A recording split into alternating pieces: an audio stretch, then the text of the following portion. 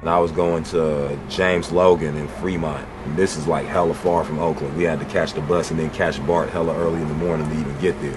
Then I got kicked out of school at James Logan, and I just ended up going back to Oakland. And then I couldn't go to school nowhere in Oakland, but I just happened to live in the district of Skyline. So I was able to slide into Skyline if I promised to, like, you know, do all my work. Yo, what's up? I'm Del, the Funky Homosapien. Life is a blast when you know what you're doing. Best to know what you're doing for your life get ruined. So what, your first album, I Wish My Brother George Was Here, was what, 91? Yep. Yeah. That's when I came out.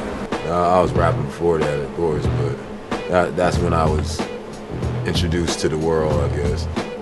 That was through Ice Cube and Sir Jinx, and they helped me, you know, mold my style and get it to where they felt it was good enough to be out on the market.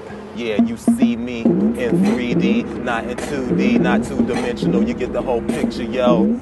Diesel, I'm a trip, yo. I'm a straight fool, come through the school. Doing raps and doing hip-hop, that definitely was like just that was our world, you know. And had a friend named Onion that stayed in Berkeley too. And we called this place the Onion Lab. And he had all kind of equipment similar to this, you know, but more analog back then.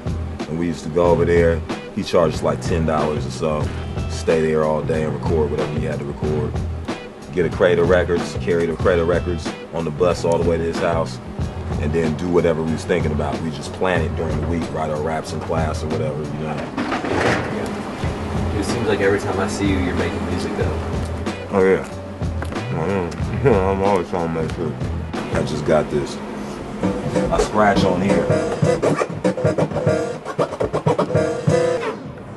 So I've used this to make little cut noises, sample it into here, and use it as like an instrument. You know, Public Enemy is like one of my biggest influences, so that's why, you know, try to do it like that.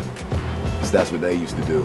I got a lot of beats. That's the next thing I got to work on, organizing. So like different companies and stuff that I'm working with, they could just go in, choose